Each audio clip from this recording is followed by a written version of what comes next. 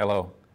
On behalf of the Harris County Sheriff's Office, we want to welcome you to this discussion that we're going to have today about suicide prevention. The month of September is Suicide Prevention Month, and for many it can be a difficult conversation to have. Today, we want to acknowledge the realities that mental health is real and the struggles can be very strong for many. But we want to let you know that there is help and there is hope out there. Throughout the broadcast, I'll be checking through the Facebook Live feed to see if you have any questions that you are curious about. If there's any information that we can provide to help our citizens access the mental health care services that are available, that is what our goal is today. My name is Eric Uriagas, and I'm a deputy with the Sheriff's Office, and currently I am the Behavioral Health Training Coordinator for our agency. My job is to train all of our personnel the crisis intervention and behavioral health topics so that they're better prepared to interact with these situations as these calls come in. In addition to training at our academy, I've also had the opportunity to work both in our jail complex and in our patrol bureau. As we go through this, I want to emphasize the importance of reaching out whenever it is that you believe you need help. Nationally, access to mental health care and services continues to be a hurdle for many Americans. And as a result, when someone falls into mental health crisis, it's often the police officers that are responding to these calls. Today we're going to discuss some of the steps that the Harris County Sheriff's Office has taken in order to address the topic of mental health and suicide awareness.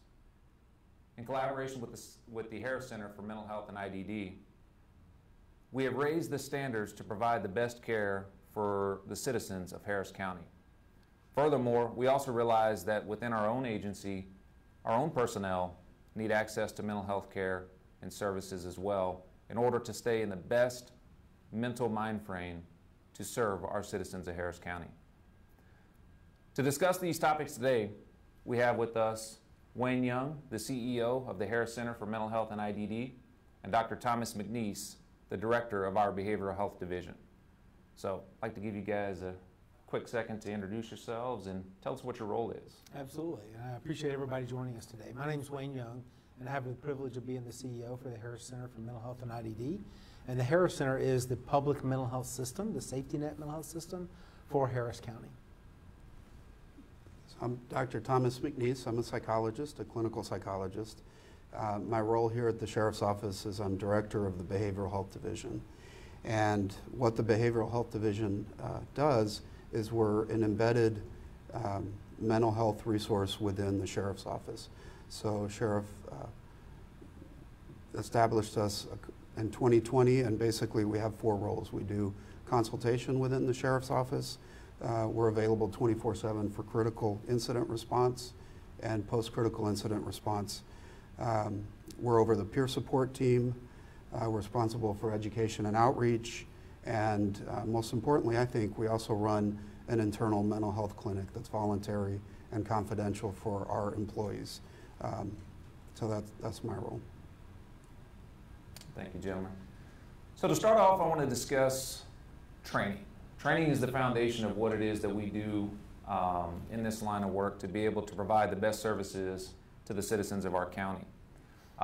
We know that family members often call 911 when their loved ones fall into crisis, with, again, the emphasis on suicides and suicidal ideations. This can be a scary decision for many, many family members, as they know shortly after the call is made, it'll be police officers generally that are responding and will be tasked with transporting their loved ones to the hospital. Personally, not only as a deputy, but as a family member of several family members that deal with mental health issues, you know, I want to know that the responders that are going to be making it to my residence or wherever I am at the time the call is made. I want to know that they have the best training and knowledge possible to be able to interact with my loved one safely and get them transported to wherever it is that they need to go at that time. The reality is police officers are not mental health providers, but continually they find themselves responding to these crisis calls and trying to balance safety with symptom recognition, communication, and the preservation of life ultimately. So one of the things that I wanted to address is at the Sheriff's Office, we're continually trying to raise the standards for training when it comes to crisis recognition and mental health awareness in general. Not only for the calls for service that we run, but also to maintain our own personal mental health and to share that information with the citizens that we come across in public. So part of what we do on the training side for our personnel is we train all of our officers, whether they're working in patrol or detentions at some point. We get them in and we train them in 40 hours of crisis intervention training, which generally exposes them to the most common mental health conditions they can expect to encounter while doing the job. But it also focuses heavily on crisis communication and de-escalation and how to recognize when someone may be in a crisis. You know, crisis is not always dealing with mental health issues. It's a person having a terrible day based on a very significant or traumatic incident. So we want our officers to be able to be versatile in their interactions and know how to communicate effectively to the individuals they come across.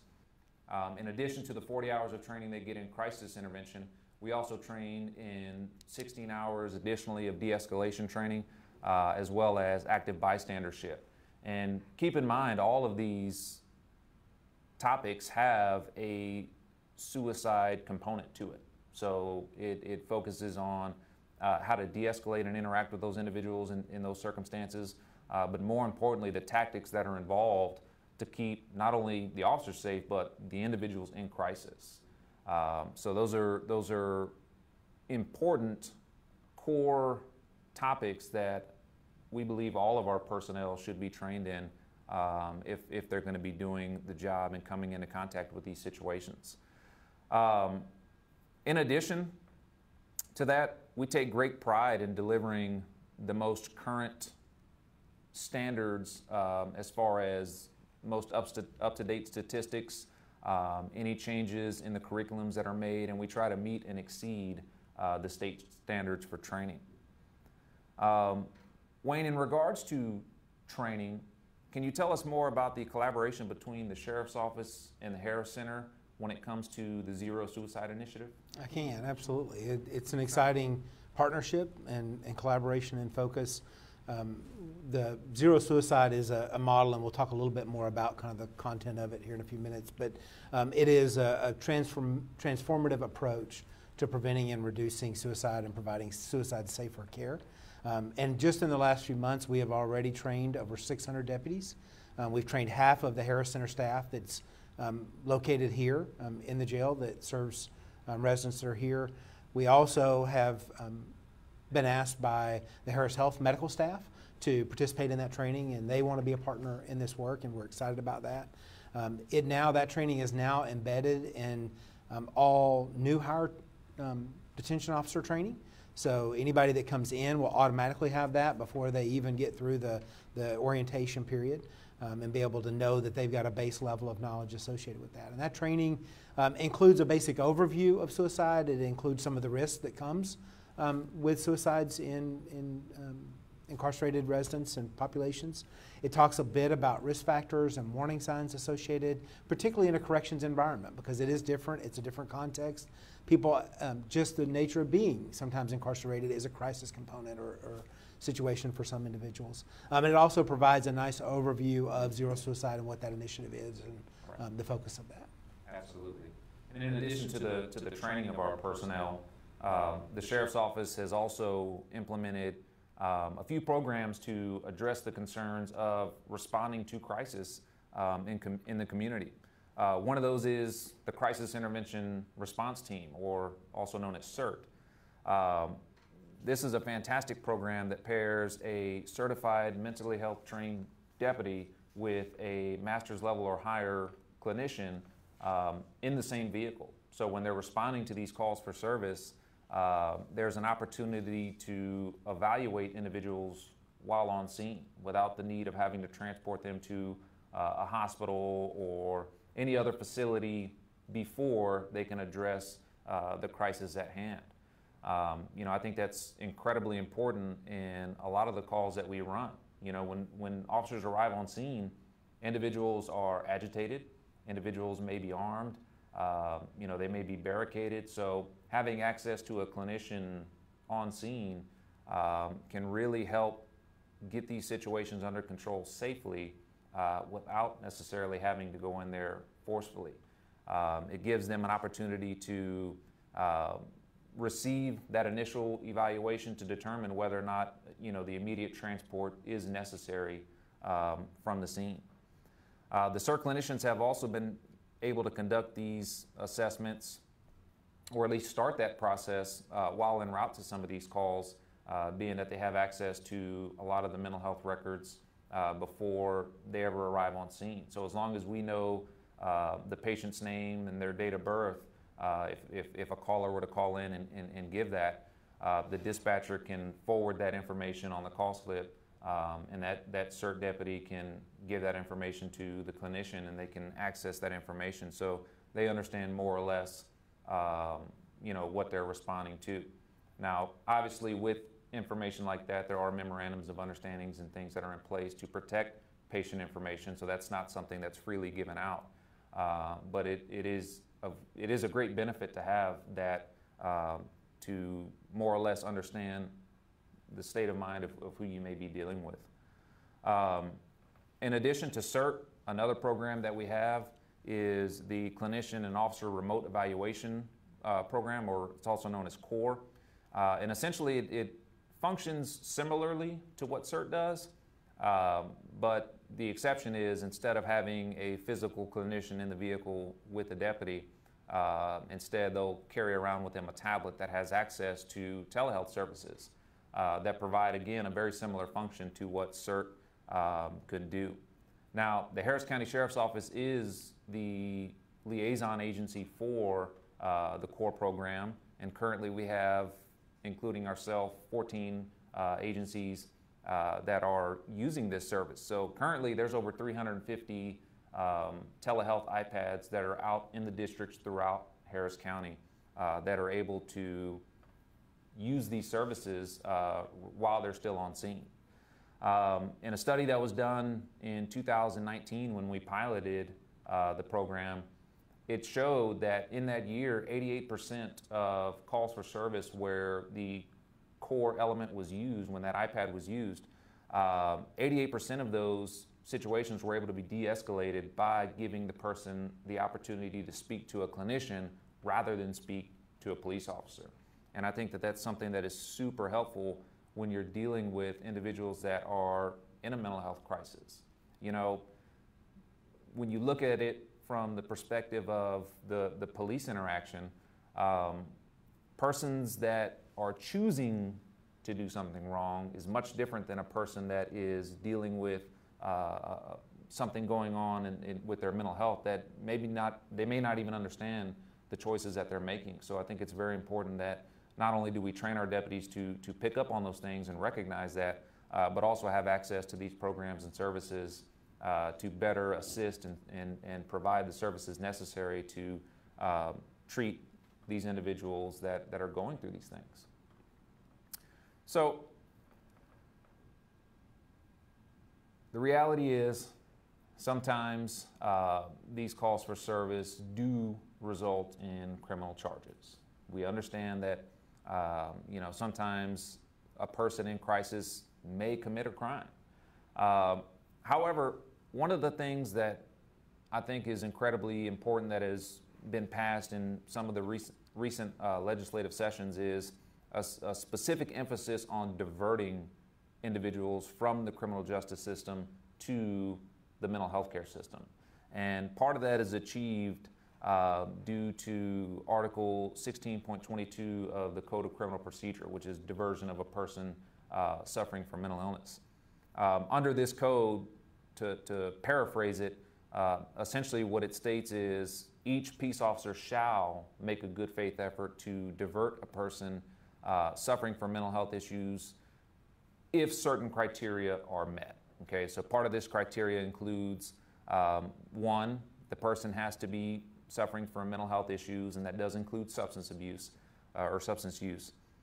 Number two, the person has to have committed a criminal offense, a misdemeanor other than one involving violence. And three, the reason the offense occurred was due to the person's overall mental state. One facility that we have here in Harris County that we use frequently is the Diversion Center. And the Diversion Center is located on 6160 South Loop East Freeway. And it's a facility that an officer can transport someone to who's accused of committing a misdemeanor offense other than one involving violence. They can transport them there to receive treatment and services in lieu of going to jail. And the nonviolent misdemeanor offenses that we commonly see that have that mental health component are things like criminal trespass, misdemeanor theft. We see, minor public disturbances and things like that where these individuals are out maybe in the middle of an intersection or something like that, being disorderly. And historically we have arrested for those types of offenses. And when it comes to mental health treatment, environment matters. And we know that jail is not the best place to receive mental health treatment. So if there is an opportunity to utilize a different service and there is access to other programs, ultimately it's generally best for the individual if we take that route in lieu of keeping them in a jail facility. Unfortunately, however, we do know that people still do ultimately get arrested. When you start crossing into that realm of felony offenses and things like that, or offenses involving family violence or assault, arrests may be made even though the person may have a mental health issue. But with that in mind, Wayne, can you help explain to us sort of how the diversion process can still pick up when they make it to the processing center? Yeah, absolutely. So there's multiple points of diversion, like as you said. One of them happens with the officer directly. Sometimes they will call the DA intake line. Sometimes they make it to the booking center and are in that process. And through that booking process, there are several screening questions and other places where red flags can be raised. And suddenly there might be an awareness that this is perhaps a mental health concern. And so midstream, a deputy might identify that this is potentially something that was really a result of mental illness and not some sort of kind of criminal intent, and they can bring them to us. We have on-site in the Joint Processing Center 24/7. We have mental health clinicians that are on duty who can look at the history, look at the records, have a brief screening of that individual, and perhaps give input that perhaps diversion might be a better outcome for that individual. And if so, then we can transport them to that diversion center you mentioned. The diversion center, in the last 5 years, we've diverted over 8,000 people from jail, pre-charge. To your point, sometimes people resist treatment just because it's associated with the criminal justice system, right? And so being able to operate that center in partnership with the law enforcement agencies in Harris County, in partnership with the district attorney's office and the county elected officials has been a really huge impact. And I want to re-emphasize what you said there, which is that these are for low-level, nonviolent charges, right? These are not people who have created harm in our community. These are people who, I think most of us look at them and think, there's nobody benefiting from that person going to jail. How might we get them help? How might we connect them to treatment? But if that's missed on that front end and they make it into the booking process, there's still an opportunity. We've recently added access at that diversion desk. It's literally a desk that's in the building. We've recently added access for real-time consultation with ADAs, with the assistant district attorneys, so that we can reach out to them, even if perhaps some discussion had been had about charges that might be appropriate, we can say, look, do we need to reconsider this? This doesn't seem to be a situation where the public safety is going to be served by this individual being arrested. And so that conversation can happen. Ultimately, those decisions are really made in partnership with the DA's office and the law enforcement officer, deputy that's involved in that. But we can help facilitate that. We can help bring awareness to the fact that there might be a value in that diversion. And it's exciting to be able to, kind of catch that midstream and be able to get those individuals connected to help rather than just incarceration. Right. And then for individuals that they don't meet the requirements or the ability to be diverted, and they do in fact get booked in, can you tell us what percentage of people in our custody suffer from mental health issues, and what type of treatments does the Harris County Jail offer for persons that deal with mental health issues? Absolutely, and it's pretty robust. My guess is most individuals don't realize how much services and supports are available in the jail. We have 24/7 psychiatric coverage. We have at intake, we have crisis supports, and we have ongoing monitoring and care delivery supports. So everybody that comes in is screened. I will say there is a difference between people who come in who have a mental health history or mental health challenges and those who seek treatment or receive treatment. People still have the right to refuse treatment. This isn't a mandatory treatment kind of setting or context. There is a process for that in our state, but most individuals who come into the jail, if they don't want to receive services, they don't have to. But if they want to, we want to be there. We want to be able to support them. We have over 150 team members that provide that care and support. We have psychiatrists and nurse practitioners and PAs who provide that care. There's almost 20 of those individuals that are part of our team. We have PA fellows. We have residents that rotate through because we think it's important learning. More and more individuals with mental health issues are coming in contact with the criminal justice system, despite efforts to divert and deflect. And I should say, I don't think probably most people realize the sheriff's office is well ahead of where most of law enforcement agencies are in our country around addressing mental health needs. In fact, they're recognized as a learning site by the Council of State Governments. Other law enforcement agencies and communities come into ours regularly, probably once every other week almost, to tour and see what kind of programs and supports the Sheriff's Office provides, what those engagements in the community look like, and probably not something that the Sheriff's Office will brag on themselves about, but I think it's important for our community to know. So on any given day, we have over 500 contacts, service delivery with individuals who are incarcerated residents who are here. That includes care coordination, psychiatry evaluations, medication management. There are, at any given time, there are about 3,000 people who are on psychiatric medications that are in the Harris County Jail, so about a third of that population. I will say, though, I mentioned earlier, there are more people who might meet criteria, who might have a diagnosis of mental health concern or condition, but they might have declined treatment, or maybe the medication isn't the right treatment or approach for them. There are also, a lot of people I don't think realize, there are 480 beds that are mental health and transition services beds. So there's specialty beds, specialty areas within the jail where people who have mental health concerns can receive more intensive treatment and support and monitoring. And so all of that is a part of those services that we provide on behalf of the Sheriff's Office and at the request of the Sheriff's Office to those that are here.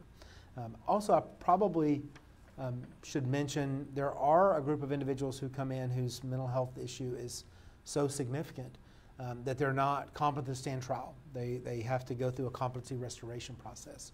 And historically, people have waited on state hospital beds for a really long time for that restoration service to happen. In a way that I don't think any of us feel great about. I think everybody knows there's a wait list and nobody really thinks that that's ideal situation. And so it started with a kind of a seed grant from the state to provide competency restoration services within the jail to help restore competency sooner so that individuals can go through that process and resolve their charge and get it addressed. And then the county invested in additional supports and additional beds. And so today we've got a total of 50 competency restoration beds and another 20 transition beds associated with people who've been restored, and we're helping manage and support them until they can navigate their way through that criminal justice process. So we have a team dedicated to that. I'll brag on them a little bit. Currently, 89% of the people that have gone through that restoration program have been restored to competency. The number is significant of those that would have been waiting for longer and for a state hospital bed. They would have been waiting times for up to a year for that. So to be able to restore them more quickly, more successfully while they're here allows them again to reduce the engagement with the criminal justice system as rapidly as possible. So those are kind of the breadth and scope of the services that are available within the jail. Absolutely, and I can speak, personally just from the experience of having worked in the jail for many years. The scope in which the programs cover and the variety of different types of interactions and symptoms that are addressed in a jail setting. Many times people fall in crisis simply for being in custody. The fact that they're in a jail facility, they're facing criminal charges, they don't know what to expect. That stress can really have an effect on a person, and unfortunately we do see a lot of individuals that get to the point where they start having suicidal ideations. So I'm definitely appreciative of the services that the Harris Center provides in the Harris County Jail to the individuals that are incarcerated in there currently. Can you go into a little bit more detail about what the Zero Suicide Initiative is? Yeah, I would be happy to. I think we're really proud of the effort and focus. I also want to say this is the first jail in the country that is implementing zero suicide. It has been implemented in healthcare settings. It's been implemented in one prison setting, but it is very forward-leaning, and I want to just publicly express appreciation to Sheriff Gonzalez for his commitment to this. I know that personally he feels strongly about this. He has lended a lot of personal support to this. But zero suicide is really kind of an aspirational challenge and a practical framework to begin to think about system-wide transformation, right? There are certainly risk factors to identify and to watch out for and those kind of things, but it's really about how do you create a culture and a climate and a setting where everybody is intentional about watching out for concerns and trying to provide the safest environment possible for those individuals who might be at risk for suicide and perhaps also have mental health concerns. It's a little bit complex in its way of thinking. It'd be simpler if we just had, here's the 10 things to watch for, and if you see it, check a box and call somebody, but that doesn't really capture it, right? If that were that simple, no one would ever die from suicide in a jail setting, right? It's more complicated than that, so the solution has to be a little more complex. Overall, there are 7 kind of evidence-based elements that have been proven to impact suicide risk. And by trying to implement each one of those elements and address each one of those, we can holistically create a safer environment and provide safer care and reducing that risk for suicide.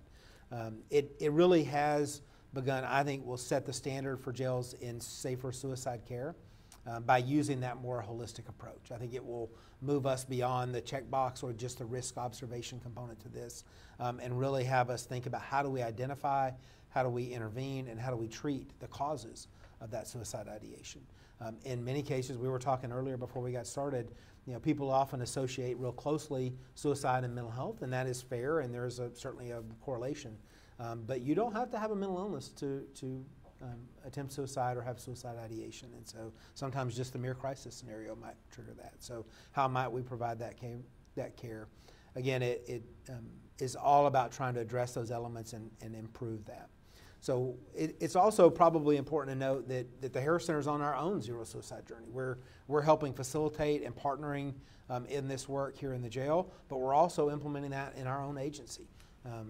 Being the public mental health system for Harris County, a lot of the people we serve struggle with suicide. And so how do we create that safety? How do we create that safety in our system? And then we have been designated as the Regional Suicide Care Support Center for our region. There are 9 other local mental health authorities, public mental health systems that surround Harris County that are in our region, and we are that lead agency for that. And so we are helping guide not only our system but other systems outside of correctional settings in that journey. But I think it's particularly compelling to me to think about how we take those lessons learned across all those agencies and implement those best practices into a jail setting. How do we take some individuals that are particularly at risk and translate that into action for us? And so certainly that incorporates screening and assessment methods, looking at new collaborative training, as we talked about earlier in the training portion of our discussion. Information sharing, you talked about that earlier. We have to be cautious about individuals' rights and not over-disclosing or not creating access to information that people shouldn't have or don't need to have.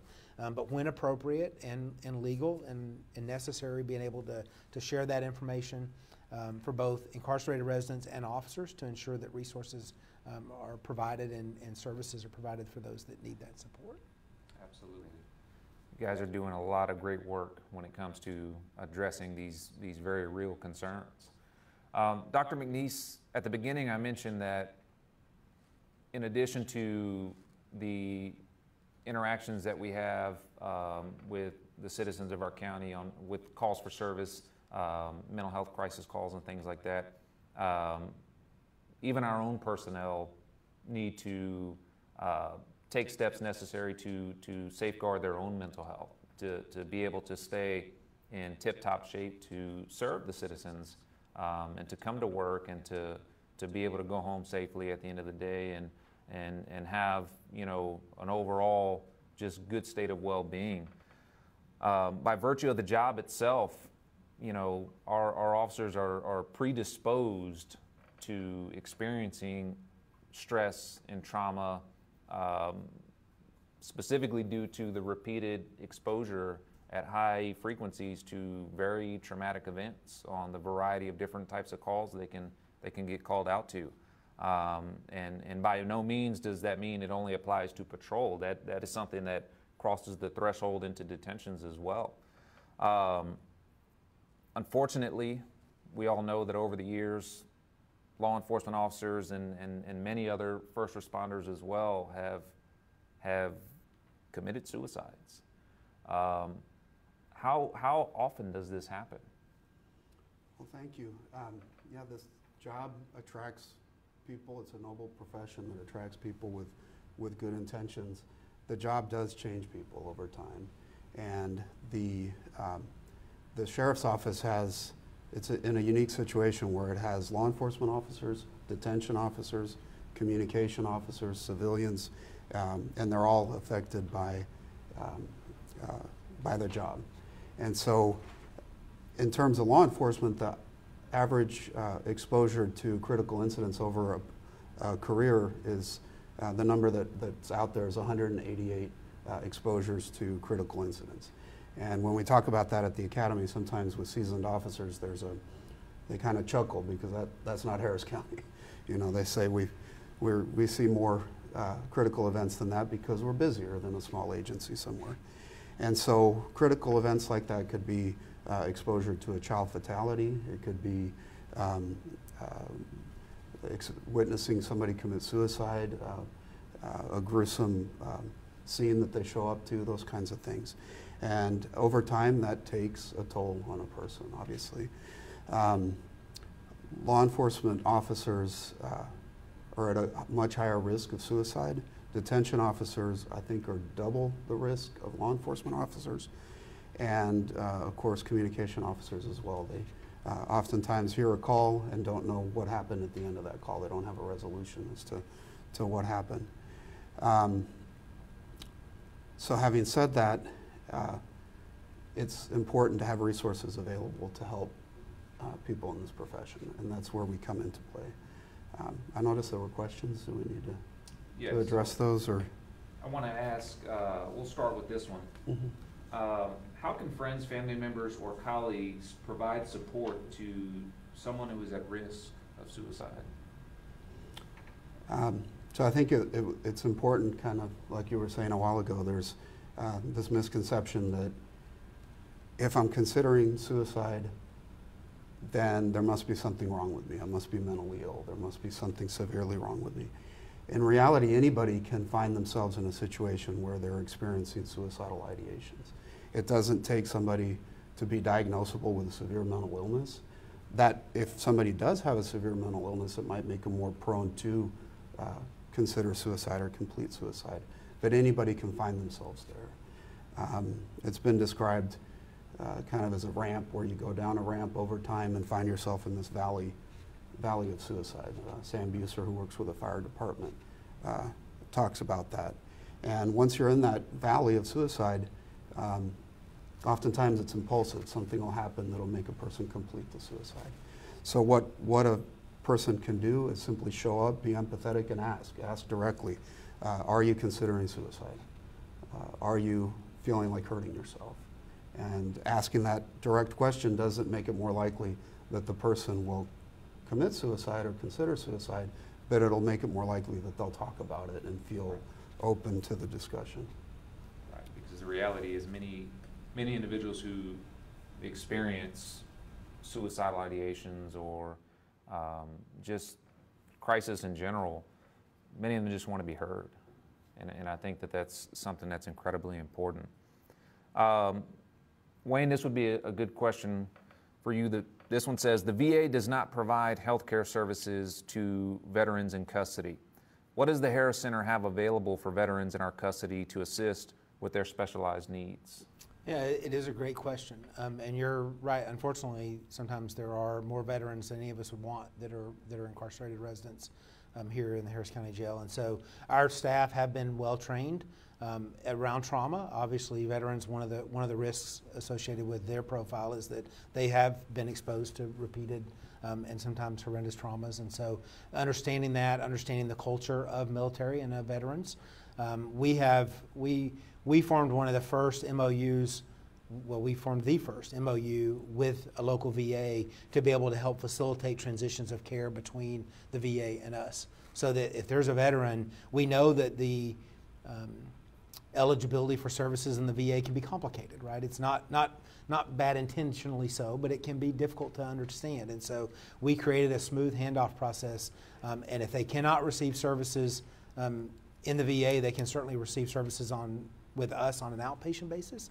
And certainly if they're an incarcerated resident, then they will have access to all those services I described. And our staff do have particular and specific training around those with military service and experience.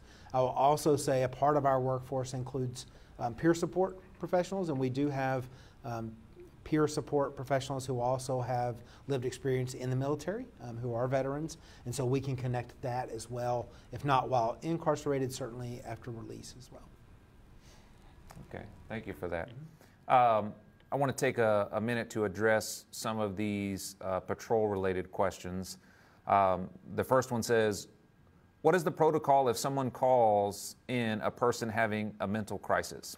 Suppose this person has left the area and moved to another area. Do the dispatchers have a responsibility to alert other deputies? Information is incredibly important. If you are a loved one calling because you want to get someone in your family help, the more information that we as the responders have about the situation, about the location, about all the different factors that we're looking for, such as is the person alone? Is anyone else with them? Are there presence of any weapons? Is the person agitated? Are they under the influence of anything? All this information is incredibly important, but if the person does leave the location and the caller has a good idea, more or less, or maybe even the exact location of where they think they may be going, giving that information to the dispatcher is incredibly important. The dispatchers have the ability to update our call notes as we're en route, so any additional information that a caller would provide, we would be able to see it.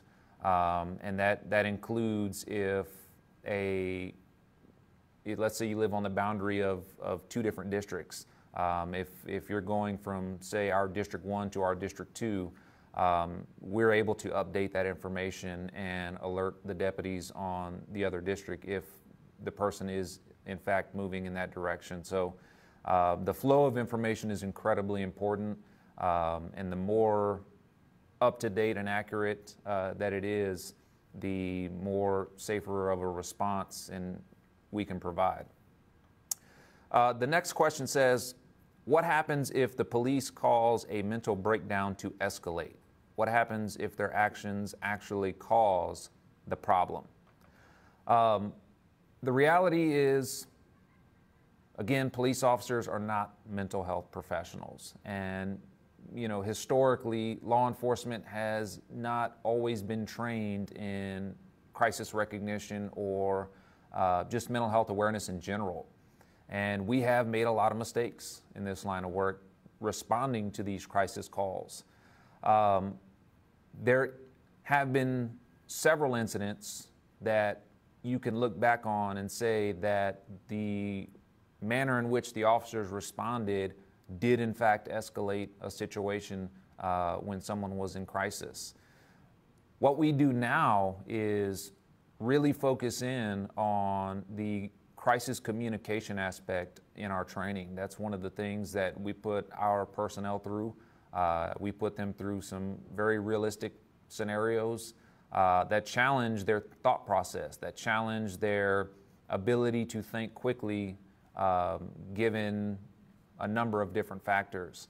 I think training is something that is always in need of continual progress, and every single year the Harris County Sheriff's Office mandates that all of our personnel on patrol go through 8 hours of refresher training. It doesn't matter if you've taken a class in the past, we're going to put you through more training. And generally, outside of the state mandates that govern the training that is mandated, we can create our own curriculums that address specific topics or specific conditions that we see are becoming more common for our deputies to encounter. So that is a very real concern of ours, is when our deputy responds, are they prepared to recognize those behaviors and be able to safely interact with those individuals without escalating or being the escalating factor in those incidents. Regarding something family or friends could do is really learn about law enforcement culture. The book Survivor for Law Enforcement by Kevin M. Gilmartin is a good start. It may be an idea to offer this book to the cadets or newly married couples or family members so they can better connect. I find most officers are closed off in discussing their day-to-day work lives as to not worry us or feeling that we can't connect. And I appreciate that comment. I think it's a reality for those of us that are in the profession and see the things and are exposed to the things that we are on such high frequency. With regards to that statement there, there's some things that I would feel comfortable and have no issue explaining or telling friends or family, and there's others that I don't really have a desire to open up with. But all in all, that is a great book. I have read it, and if you're interested to learn more about the career and what's all entailed, then I highly recommend that you read that book. There's a similar one too called I Love a Cop for family members of people in law enforcement. Absolutely. Here's another question. How can schools, workplaces, or communities create an environment that promotes mental well-being and reduce the risk of suicide? We can both take a stab at it. So I'll let you speak specifically to your culture. I tell people all the time, organizations, and mine is no different, right? So while we are a group of mental health professionals, we have mental health challenges. I lead a large organization. We have about 2,700 team members in our organization. And I think part of it is normalizing it, right? Having an honest conversation, bringing it up, not having it be a taboo subject, allowing it to be something that we talk about and we bring resources to, providing supports and services to individuals, particularly when there's something really significant happens in settings, bringing in mental health resources to provide immediate supports. And so that normalizing piece, none of us are avoid being impacted. I think the great equalizer in this has been the pandemic. I don't know that anybody that has, I don't know anyone that hasn't been impacted by mental health concerns through this pandemic, right? And so being able to normalize that, being able to talk about your own mental health experiences, your own impacts personally, publicly with employees is reassuring to them. It allows them to know it's okay and it's comfortable to talk about. I talk routinely about being in long-term recovery myself and with my workforce and work group, and so creating a culture of okayness and willingness to talk about it, I think, goes a long, long way. Now, I'll let you talk about that because it's your day job, actually. Well, right? and that I think everything you said makes perfect sense, and the way it's mapped onto what we do here at the Sheriff's Office is, like I was saying, Sheriff Gonzalez was insightful enough and supportive enough to start the Behavioral Health Division back in 2020. The model comes from the top. Leadership has to show that it's okay to talk about it, which I think our leadership has done. And then there have to be things in place, a structure where there's continued trainings, there's continued discussions. For us, we have suicide prevention policy for employees that came out last year. And there are certain things in that where we're incorporating suicide prevention throughout trainings. We have a peer support team that checks in with people that is vital. Peer support has been shown to significantly reduce negative outcomes. People that are involved with it, I think up to 90% say that they're glad they had a peer reach out to them. We do wellness checks for people that come in for people that are assigned to high exposure assignments like crime scene, vehicular crimes, homicide, those type people come in and check in. They're required to check in, it's confidential, but it's a way to destigmatize our services. Another thing is the fact that we're embedded. People are used to seeing us around. So we're clinicians, we're psychologists, we're family therapists of our group, and we're involved with education. So they might see us at the academy. We're involved with outreach. They might see us here at the jails. We're involved with prevention topics like suicide prevention. We make scenes, so they see us on scenes. We do incident response after the fact. So all of that destigmatizes talking about it, reaching out to people, and the support from the top, I think, is important too. So from the top down and the bottom up. Absolutely. Yeah. All parts of the puzzle have to connect together in order for us to be able to fulfill you know, the network as a whole. As we come to a close, I want to encourage everyone that is watching right now to tag a friend or tag a loved one and help us get this information out to all of the community. We all know someone that is struggling with mental health symptoms or suicidal ideations. We all want to let you know that you're not alone and you're not broken. There is help out there and there is hope, and all you have to do is just take the step to reach out. September is Suicide Prevention Month, and we want to invite everybody to help us stop the stigma that is surrounding mental health. Don't be afraid to ask your closest friend or your colleagues or even your family members if they're okay, if you notice that they're struggling. Most people in crisis just want to be heard. They want to be given the opportunity to express their thoughts and to be heard and to be validated. As we go through, I want to have you, Wayne, just discuss some of the some of the crisis lines that are available that citizens can reach out to if they see it necessary. Yeah, absolutely. I appreciate the opportunity. And I'm going to put in a little plug for the Harris Center before I do that, because I know many of the people who are watching this are probably living here in Harris County. And I mentioned earlier that we were the safety net behavioral health system. And what that also means is that we provide services regardless of people's ability to pay. So if you or a family member need behavioral health services and supports, don't hesitate to reach out to us. We do also have a role of answering several crisis lines in our community. The one that's probably that is the newest, but it's probably already the most well known, is 988. So July of last year, across the country, they designated the 3-digit line of 988 to be for suicide and crisis prevention.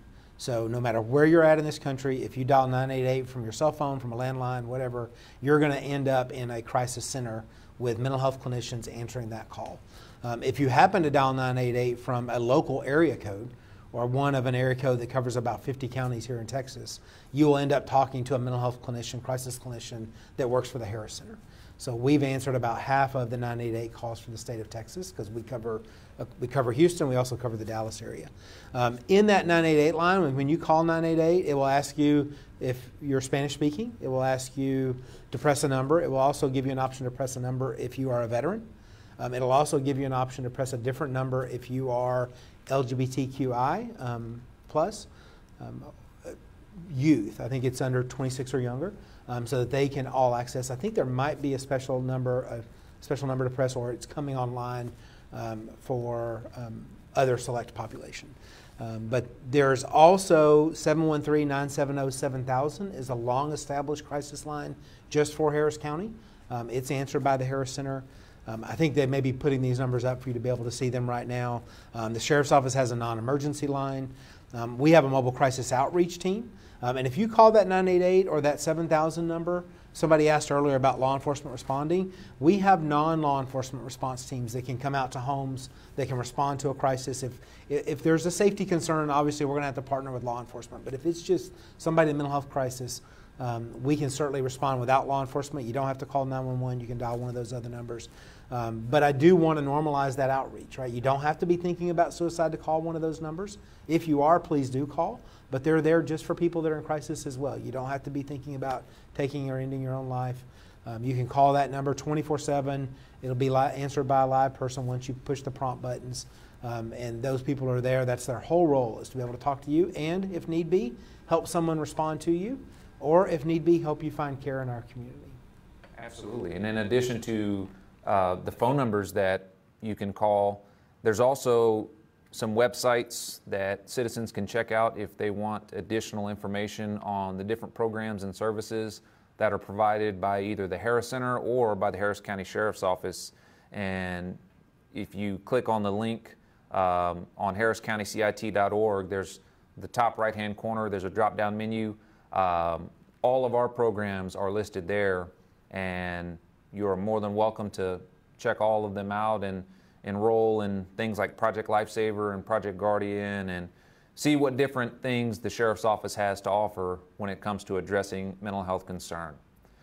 One of the things that I wanted to add before we close is if a family member calls 911 and they're requesting an emergency response for their loved one, when it comes to getting in contact with CERT or a crisis unit, one of the questions was, how can we get a CERT team dispatched?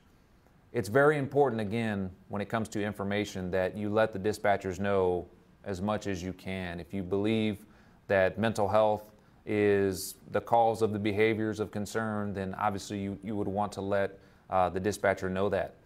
You can request to see if there is a CERT unit available that can respond to the scene for that interaction, or you can request, if a CERT team is not available, you can request for one of the CORE units, and again, that is C-O-R-E, CORE.